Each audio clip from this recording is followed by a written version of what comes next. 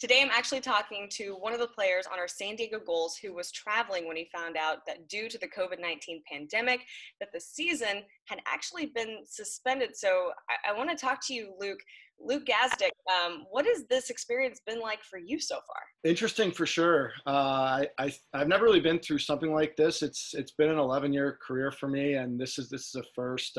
We dealt with mumps a couple years ago, but nothing of this magnitude. And it's all just taken place. Like, it's unraveled very slowly. We were in Tucson, Arizona on a back-to-back. We had 2 games there, and it was when the first NBA player had just tested positive. So we all knew that, something was coming. We figured it was going to be games with no fans in the stands. And basically within a week, we went from being in a playoff push and playing some of the best hockey of our season to all being back home in our individual houses. I luckily got a flight back to Canada. They kept us around for a couple days, but once things started to settle down and the season was officially done, or postponed for now, sorry, I should say, and the Canadians and the Europeans were strongly encouraged to go home. So got one of the flights back to Canada and safe and sound here back home. What's it been like being in Canada during this? I know obviously our countries kind of have different response rates, but everyone's trying to do what they can to get testing out and to make sure that everyone has the supplies they need. I would say the biggest difference that I've seen is I think Toronto was a little bit just before the measures that San Diego's taken. I'd say it's about 3 weeks to a month. A lot of the measures that are being put in place now in Southern California have been here in Toronto for a little longer. I think Canadians are a little less aggressive at the grocery store. I haven't been there, but I don't think any Canadians are elbowing and jawing for toilet paper. That's probably a good thing. If you could send some to your friends down here in the U.S., we could definitely we could use it. We haven't been able to find any. Yeah. Yeah, there you go. With you have, like you said, you have an 11-year career. You've played for the Oilers and New Jersey Devils, now the Gulls. Both your brothers played, and your dad played, correct? Yeah, it's a family thing for sure. And how are you all staying entertained? I'm in full isolation right now, so I'm the only one here that was set up by my parents. Since I flew in from a foreign country, I legitimately have to be by myself and on my own. Both my parents are over 60 as well, so I haven't seen my siblings. 2 of them live out west, and they are quarantined out there. So everyone's safe, which is good. We're just all in different locations.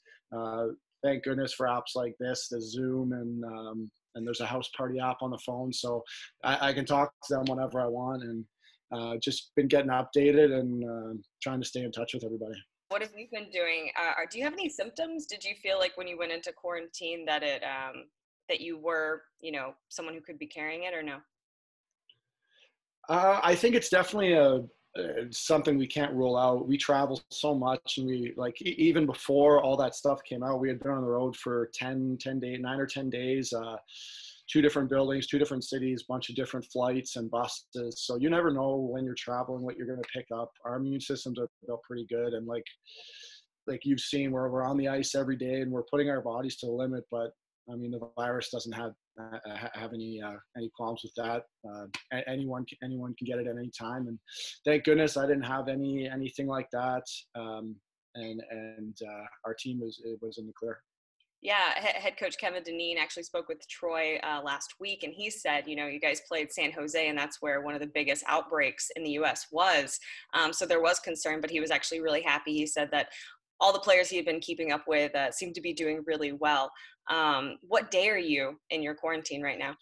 Good question. I'm day 12. I believe it's 12 of 14. It flew by. It's honestly flying by. So a couple more days, then I get to at least go upstairs and hang out with my parents and my younger brother. So I got about 48 hours here left, and then I'll get into a little bit of normalcy. I've just been doing some puzzles and reading and trying to keep my days occupied. Tell me a little more. What are you reading? I have a book on the nightstand. It's a biography, one of Anthony Bourdain's first books he wrote called Kitchen Confidential. Yeah. It's kind of like a look in it behind, like you'll never want to eat at a restaurant again after you eat it. But I'm a big fan of his, obviously still a big fan of his, but love reading bios and stuff like that. And finished a 550 piece puzzle yesterday. Wow. Yeah, not bad. I did it in 2 hours and 45 minutes. I don't want to look like a saint. I've been lying around a lot, and I've been eating a lot of food too. So a little bit of home cooking from mom hasn't been too bad. How have you been able to exercise? Honestly, just body weight stuff. There's a stationary bike down here. I've been just stretching a lot and just taking care of my body. Like I said, we've been traveling. We were in the heart of it. I think a lot of players will agree. March is probably the toughest month as a hockey player. I'd say, at least for me, you're kind of in the final push there, and you're doing a ton of traveling and a ton of games. Yeah. So it was nice. Oh, my hair's over here. It was nice getting to take a little break. To be honest, I think everyone can use it. I took about a week or maybe two, where I just kind of relaxed and took care of my body, but I wasn't pushing it to the limit every day. Have you been able to keep up with any of the other players, chat with them, see what they're up to? Oh yeah. We're we have a big group chat, right? So I imagine, yeah. Yeah. So everyone's pretty bored out of their minds. So we get some good content in there daily. Whenever guys see new videos or new TikTok or something like that, it just gets fired in the group chat. And we're also like just making sure everyone's staying healthy and safe too, like checking in on guys and making sure no one's feeling any symptoms, and just trying to stay in touch. What has it been like to have no sports? This obviously, I think for both of us, is unprecedented. I've never had a moment in my career where I literally had very minimal things to report on, and you can't even go play. Yeah, it was cool for a couple days. Like there was about 2 days where I was like, wow, this is a really nice break. There's nothing on TV, nothing going on social media wise. And then it sucks. I'm a huge baseball fan. The Blue Jays are my team here, and opening day would have been a couple of days ago. So it's brutal. There's no other way to put it. It's all we know, and it's all that, I've done for a long time here. So it's kind of forcing guys outside their comfort zones a little bit, I think, but definitely itching and missing the game a little bit. Do you have anything that you want to say to Gulls fans? Honestly, stay with us here. I know this sucks so bad. My heart kills for like season ticket holders and people that haven't missed a game since we've been there. I sat out a lot this year, a little more than last year. So I've actually got to talk to some of these people and meet some of these fans and actually like build some relationships with them, which is really cool. And I think people don't realize how much these people care about the team and the game. And there's people out there, working 2 jobs, and they're spending 3/4 of all the money they make to come to our games and buy tickets to our games and buy merchandise. And it sucked for them. My heart sinks for them. We were in a playoff push, and playoff hockey at Pechanga was pretty fun to be a part of. So I'm not sure what's going to happen here down the line. I can't make any predictions on where our season's going to go. I could say something and it could be obsolete in the next week. So hopefully, we get back out there and play the last little bit or play some playoff hockey. But if not, then it's been an absolute pleasure. And we did everything we could for you guys this year. And hopefully you stick around for next year. And hopefully we get some hockey next year. Hopefully we're allowed to play in the next couple of months. I really hope this curve starts flattening out a little bit. What's your favorite thing about hockey? Wow.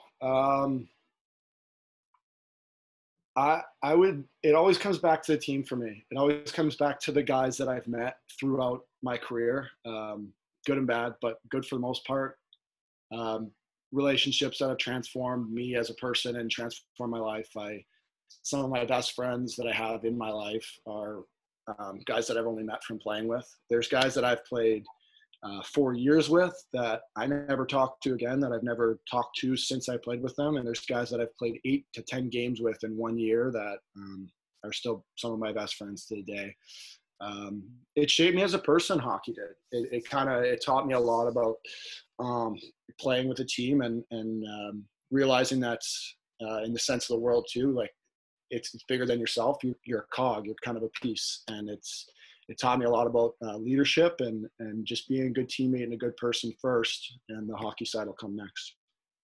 Do you have any goals that you're working on right now? Honestly, nothing crazy. I'm kind of taking a step back here, which is for the first time in a while. We made a long playoff run last year, and I re-signed right at the end of last year too. So I was just thinking straight hockey all the time, and now it's kind of like when it gets taken away from you, you don't realize how much a part of your life it was. So I've just been talking to a lot of people and trying out some different things here at home, but nothing crazy right now. I definitely just want to see how this thing unfolds, and hopefully I'm still sane after this little quarantine here without hockey.